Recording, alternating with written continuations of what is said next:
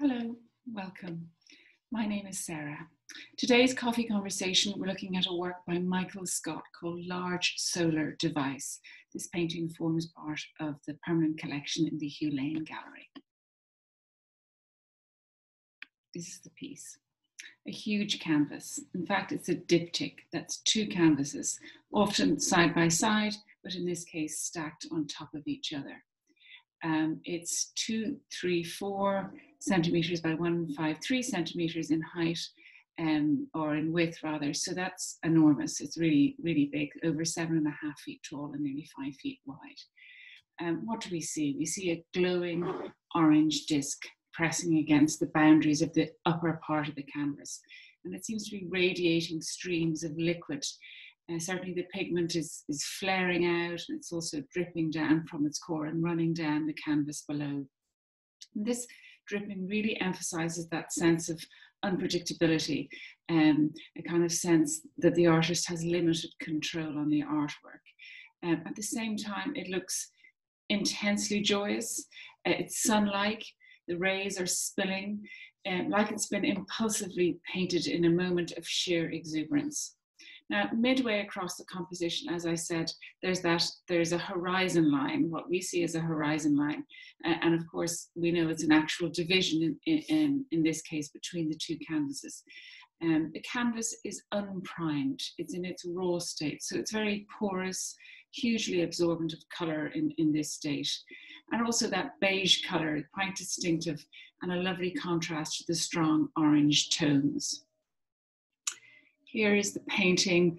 This is it on exhibit in the Art Museum of Modern Art in 2014 in one of their galleries. So it's the middle painting, obviously, and nice to see it from a distance, I think, but also to see how it looks scale-wise with two large paintings either side of it, but also to see the frame. Now, Scott uses tempera in this as a medium on this canvas and many others. Of course, it's an alternative to oil paint and acrylic paint. Traditionally, it was a predecessor to oil paint. It was made using pigment and egg yolk as a medium, and now it's made using plant gums. And traditionally, it was a very traditional material, typical in medieval and early Renaissance painting. But in this case, the artist chose to use it because he liked the effect. It's water soluble, so it can be diluted. It can be made quite thin. And because it's diluted, it can be very liquid. In this case, that would have been useful in terms of the drips. It dries very quickly, and the effect is to give a kind of matte effect, which has quite a strong opacity despite how diluted it is. Why did Patrick Scott paint this painting? It was 1964, and he was moved to respond in political terms. He was inspired by the H-bombs, the hydrogen bombs, and their test detonation during the Cold War. So we'll just move forward. This just to remind you of what those detonations look like. So it was quite common among artists at the time. It caused the potential for human destruction, of course, was so enormous, and it would have caused significant alarm for so many people, but artists were prompted to react. The H-bomb, of course, you need no reminding that it's the most destructive nuclear weapon ever made, 10 times more destructive than any other nuclear device. And Scott has said on more than one occasion that he regarded this and the other paintings in the series as a form of protest against these tests and the utter madness that was the arms race. He said, let's go back to one painting. He said, the ambiguity of calling them devices and the reason for still testing weapons of mass destruction, which had already been used with such tragic consequences in Hiroshima and Nagasaki, left me outraged. Another image, this is painted 2 years earlier from Large Solar Device art painting. So this is called Yellow Device, a smaller painting painted with tempera on unprimed canvas again. And that's another of the example in the series. This is a purple device painted in 1963, kind of reminiscent of a moonscape, a little bit like a coronavirus under the microscope, but that's just my thinking at the moment. So large solar device, of course, is a very specific reference to the sun. This is also possibly sun-like, solar being the clue. And it does, of course, mimic the sun's explosive burst of light. And it's worth noting that while all of these paintings in the series of the device series really embody that explosive release of energy, intentionally, of course, not just in the way they're made, but also in their appearance.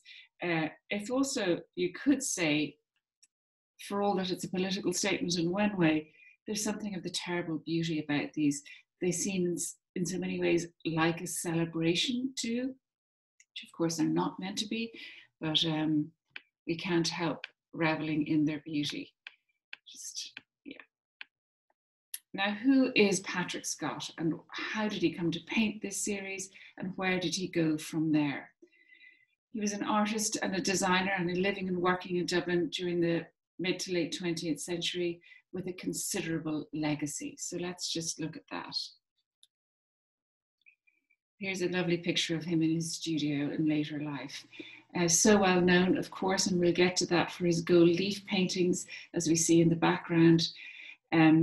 His contribution was enormous, his talent considerable, but he was really a very quiet person who liked to work in his own studio, where he worked throughout his life on Bagot Lane.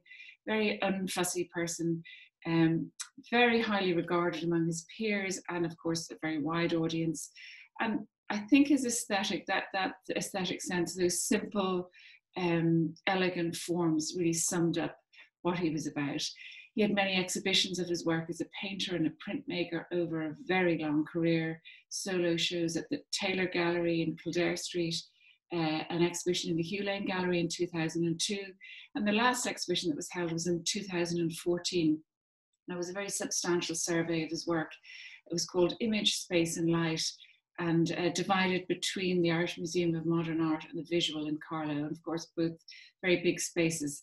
So it was a huge retrospective, and it managed to convey that really the sheer breadth of his achievement, of all his activities over fine art, design, architecture.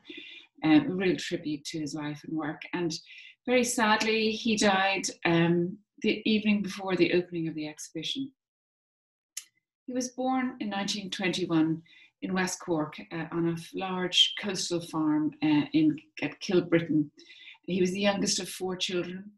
During the 1930s, the family's farm was almost bankrupt, and the family was rescued by his sister Jane's companion, who was well off. Apparently, she helped them, a woman called Linda Parbury. And she paid for Scott to go to school in St. Columba's in Dublin, and also gave him a substantial £1,000 apparently to study architecture in Dublin.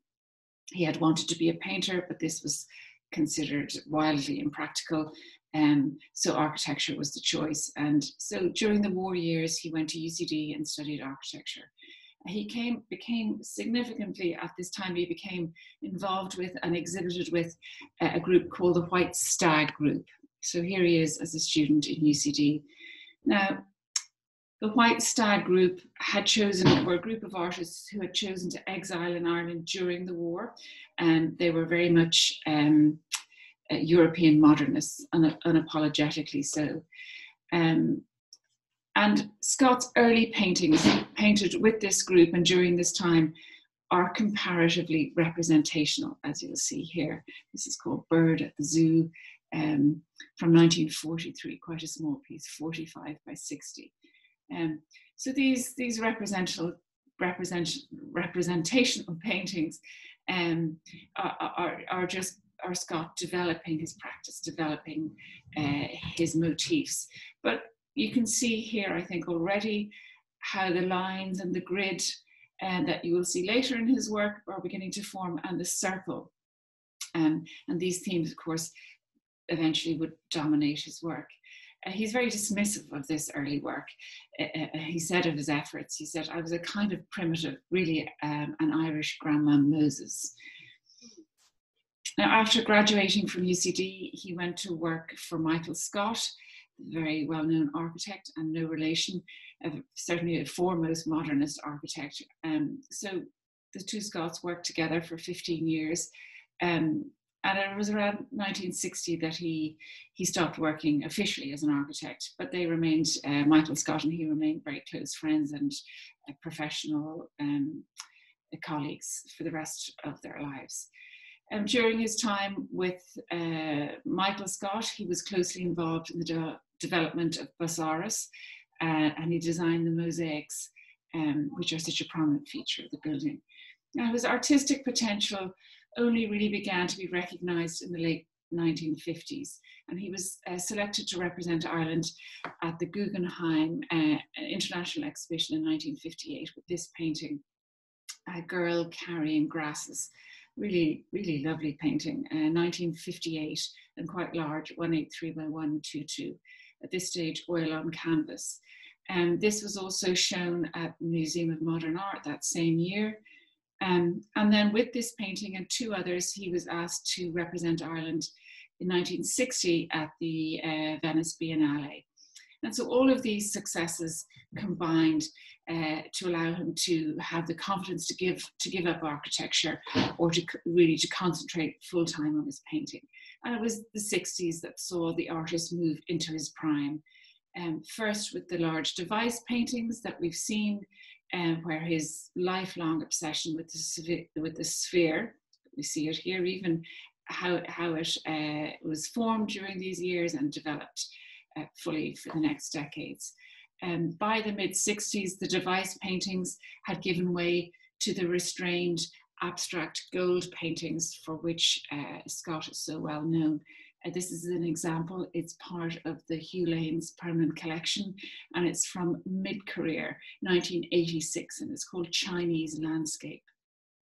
Gold leaf, as we see in the either sinking or rising sun, I feel rising, tempera, the white swirls on the lower part of the canvas. It's one of multiple works created using gold leaf, and this began for Scott during the 1960s. And now, if you apply gold leaf to a canvas, it would naturally crack, but Scott kind of defined the art, if you like, and experimented. He was determined to do this. So he discovered an acrylic adhesive that could be used on the canvas, and experimented with it. And by putting the gold leaf on top of this, it was flexible enough to hold on the fabric, on the material. And he liked, of course, and all of us find attractive, that combination of textures, that the kind of raw linen mixed with the lustrous gold, and very attractive. Now, you see on the lower part of the canvas, the mountains are outlined by these rows of parallel curved lines, painted in tempera paint, and very kind of similar patterns to the types of patterns that would have been raked into the gravel of formal Oriental gardens. Now that sun there, it's very sharply defined as a contrast to the mountains, which are very simplified. And it's very still, very calm, very restful image. Now, when talking about Patrick Scott, it's really important that we talk about design, because design remained a huge part of his artistic output throughout his career. He was a consultant to a design company, Signa, and designed many things. Among the most well-known probably is that distinctive black and orange livery for the CIE trains, those black and orange stripes. Now, apparently this was inspired by his favorite cat, Miss Mouse. So he translated her black, white and orange coat into those horizontal bands that we know so well. A great cat lover, I believed. At one point he had 16 cats. He also ventured very successfully into set design, working on touring productions, among many things, but most notably maybe for Sing's Playboy of the Western World. Now, how he came to his more mature idiom, more mature kind of aesthetic, if you like, these gold paintings, was really determined by two things. One was his friendship with the American painter, a man called Maurice Graves, who had moved to Ireland and looked to Scott for architectural advice, and they became great friends. And Graves was interested in Zen Buddhism and had visited Japan and really identified with that kind of traditional Japanese ethos where every aspect of life is infused with an aesthetic sense. And really Scott felt very in tune with this. Despite not having visited China or Japan until the 80s, his work began to be infused with this kind of aesthetic. I had never formally studying Zen, but again, that kind of meditative quality that we'll see in a minute or two, looking at other works. And the other thing that was to change his aesthetic was when in the early 1960s, he traveled by train across the country to Galway to work on a refurbishment of an old Georgian house, in fact, and the house was owned by the film director John Huston. And while traveling on the train and looking out, he was really intrigued by the diffused, the watery light over the Midland bogs, and he began to think about how he would paint that and how he would get that sort of idea across. And here we'll see, excuse me, this is called Still Water, and it's part of Dublin City Galleries, the Hugh Lane Galleries permanent collection. Again, it's painted in 1962. So this is one of the works that he produced that represented the boglands, the Midlands, and it's called the Bog series. So how he got across the problem of conveying what he saw was by taking a canvas and dampening it, an unprimed canvas, so wetting the canvas, and then applying tempera, and that soluble paint as we talked about. And so the pigment would really spread and soak into the texture of that damp fabric. This is a series of works, as I said, which is part of the Bog series. And in all of them, we see, we can imagine Scott, I think, sitting on the train and passing this by quickly, that the horizontal strips of formless marks, which are kind of like vegetation. Certainly they evoke the idea of vegetation, as if we're seeing it through a mist of rain. And of course, painted in those earthy tones on top of the earthy tone of the unprimed canvas. Now it's striking, I think, looking back to his early work from the 1940s onwards, and how two features recur persistently in different ways, but they nevertheless recur. And one is the circle.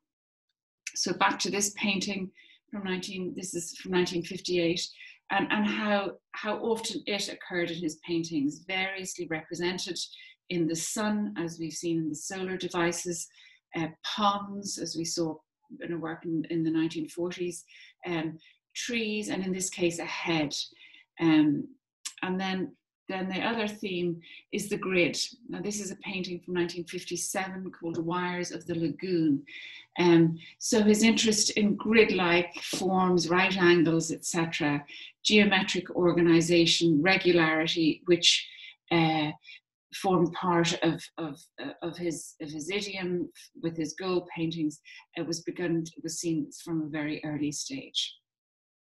Now in the Bog series examples, we saw how the paint soaks and spreads into the raw dampened canvases, and both circles, in this case, well, circles really fade away inevitably. This way of working was going to be problematic. Where do you go if you keep diffusing and you keep diluting? The paintings become the images become slightly structureless. So by 1962, things changed quite dramatically. Scott began to introduce elements that allowed him to restore a more coherent form. And the first of this development of the more coherent forms began with the device paintings, the paintings that we've seen from the very beginning. let's just go back to our own device, this piece here. So he moved from the bog paintings into these device paintings where shapes began to take more solid form again. And these paintings, it seems quite a short step then from these to his more mature works, his gold paintings. Now, gold painting, golden painting in general, of course, is a beautiful material, but it also comes with very definite connotations. Byzantine art, early Renaissance painting, it's very definitely a symbol it's a symbol of value. It's a symbol of significance or importance. So between the use of gold leaf and tempera, Scott was very, very clearly enjoying using ancient materials in new ways, and using ancient materials in this very much more modern approach. Now, it's fair to say, I think that Scott's paintings, for all that the gold leaf paintings reference iconographic painting and icons, they are not in themselves that, intended to be that. They have a very different aesthetic, more a Japanese, a sort of cooler aesthetic, and given his informal interests in Zen, and it's interesting to note, I think, that the circles and squares in gold paintings, which we look at now, this circle here, and this is a gold painting from 1979. So that the circles and circles within circles in that square, and those concentric patterns, they really are quite meditative, quite calm.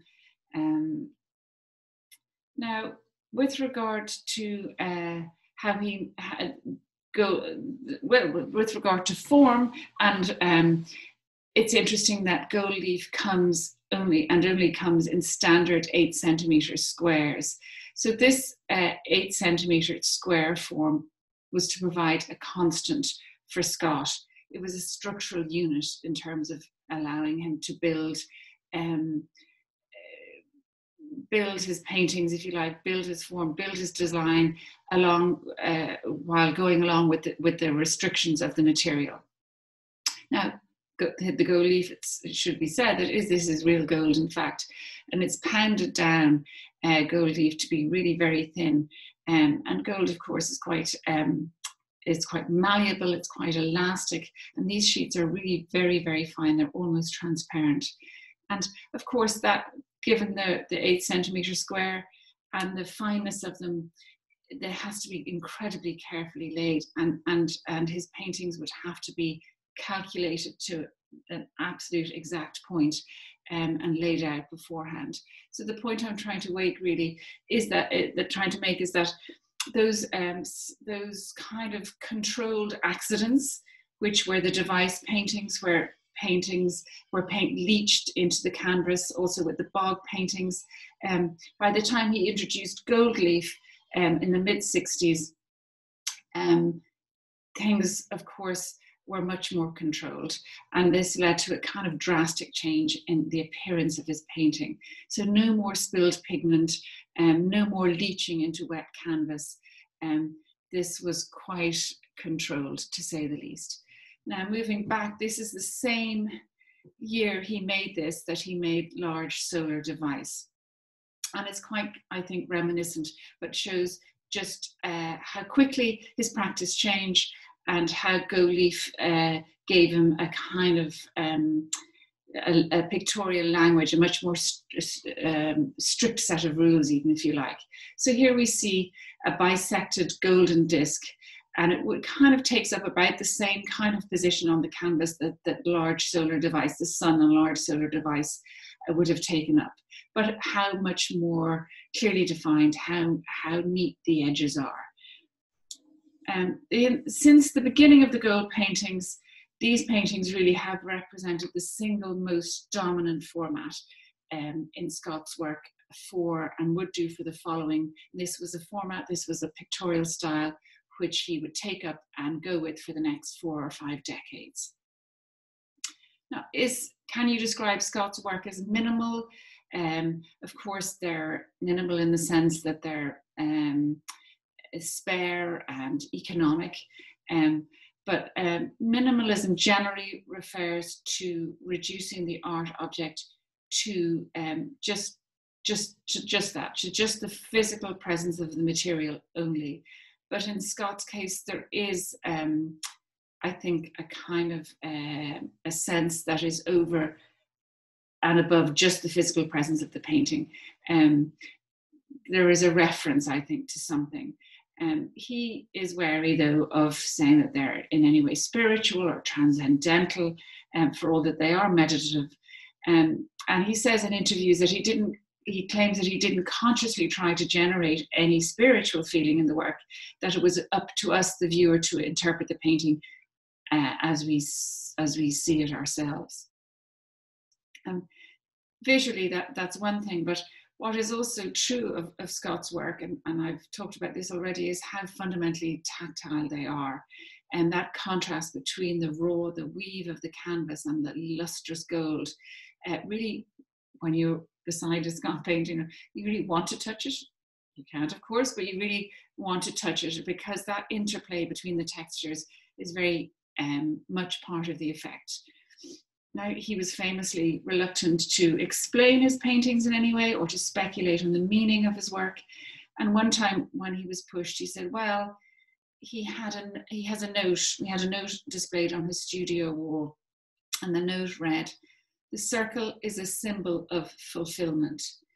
He also remarked that his major influences as a painter include memories of the limit, that kind of that limitless expanse of water, the Atlantic Ocean at Kilbrittain, at the family farm, and also the Japanese flag, that flat solar disc against a white background.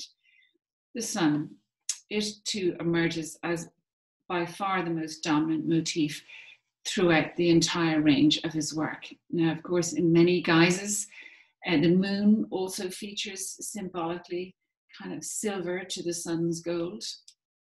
And we've seen the sun, of course, being the dominant motif, really, in the Device series. With regard to Patrick Scott's legacy, he really evolved as an artist in a very singular way. He trained, of course, as an architect. He was self-taught as an artist. He was so engaged in his design practice, and he was very, at the time in Ireland, certainly very unique in that he had such. He had real intention to make sure that visual sense, that aesthetic sense, would underlie every aspect of his life. It was also interesting that he didn't care about the kind of cultural snobbery that existed at the time, and which would separate craft work from fine art, and much of what he did for the design company Signa and anywhere else would be under the heading of commercial design, but that didn't bother him the slightest. He continued to work with both practices, and he felt free throughout his life to make many wonderful tapestries. He painted screens, tables, lots of beautiful work. Here, in fact, is one of his tapestries made by Aubusson, made in 1971, and I show it to you, only I picked it out because it happens to be called Device and is reminiscent, I think, of the series of Device paintings. That sort of central explosion, that kind of otherworldly feel, I think. These wonderful tapestries were made to work, and often they were commissions, in fact, for contemporary architecture. They really sort of to collaborate with the interiors and contemporary architecture. Among his most noteworthy projects also was his 18-year term on the board of the Kilkenny Design Workshops, and he really threw himself into making that project work. He played a crucial role in the first Rosk exhibition in 1967, and in fact in all of the following exhibitions over the next 20 years. This was, of course, this international exhibition, art exhibition in Ireland of international contemporary art, which took place more or less every 4 years. He designed the cover of the catalogue every year, and this is the first of those catalogues there on the right-hand side. And the original design is an oil-on panel in the Irish Museum of Modern Art. This was the symbol for Rosc. Now, if you consider Scott's achievement in isolation, either as an architect or as a printmaker or as a painter, in each of these spheres, he was an exceptional talent. But if you look at his contribution in the round, in total, it was absolutely huge, not Irish cultural life and to visual, the visual cultural world in the mid to late 20th century. He was a founding member of Éasdóna, the Association of Artists in Ireland, and he was honoured, he was given the greatest honour of all, which is the office of Say in 2007. His work is, of course, included in national, municipal, institutional collections in Ireland, Iman, the Hugh Lane and Trinity and many others. Most important in many corporate collections, private collections in Ireland, etc., as you would imagine. And just to conclude, looking back at our own piece, this large solar device, it's the Hugh Lane Gallery and its collection are fortunate to have such a wonderful painting. It's a very significant painting in terms of Patrick Scott's practice. It's part of this series, the solar devices, which were to prove a real turning point in Scott's practice and his career. It happens also to be, as we've learned, a political commentary, on its time, a political statement, if you like. I hope you like the painting. I hope you've enjoyed the talk. Thank you so much for listening. Don't forget to keep an eye out on the Hugh Lane website and also their social media, of course, as well, Twitter and Instagram, because there's so many wonderful talks and information is available there to check it out. Thanks so much again.